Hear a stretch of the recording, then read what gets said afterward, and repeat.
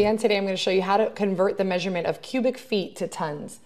The conversion rate that you need to know is that 1 cubic foot is equivalent to approximately 0.025 freight tons. So once you know this conversion rate, you can go ahead and use it to convert any amount of cubic feet into tons. So let's say that I have 3 feet cubed and I want to know how many tons is that equivalent to. All we're going to do is now multiply the rate that we already have. So we're going to take 0.025, multiply by 3, and you have 15, 7, 0, and we're going to move our space over and we get 0.075 tons. So you can just use this to multiply any amount of tons. If we had 100 cubic feet, we would move over 2 spaces and you would get 2.5 tons. So whatever number of cubic feet you have, you just multiply that same number by 0.025 and you would get the equivalent measurement in tons.